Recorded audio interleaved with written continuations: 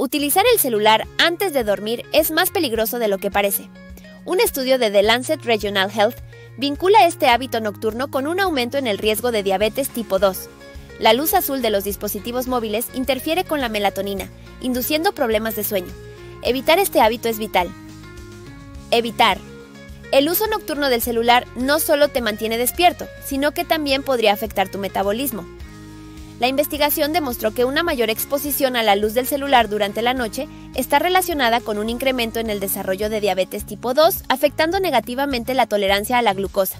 El estudio involucró a cerca de 85,000 participantes de entre 40 y 69 años, quienes fueron monitoreados en su exposición nocturna a la luz.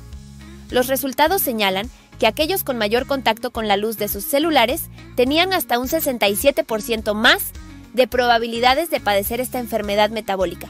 Además de los riesgos metabólicos, la luz del celular antes de dormir puede causar fatiga ocular y dolores de cabeza. Estos síntomas son señales de que la salud ocular puede estar siendo afectada por el uso excesivo de dispositivos electrónicos por la noche. También puede aumentar los niveles de estrés diario. Para cuidar tu salud, limita el uso del celular antes de dormir.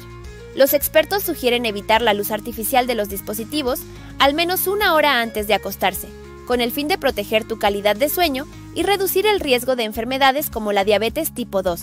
Desconectar es esencial.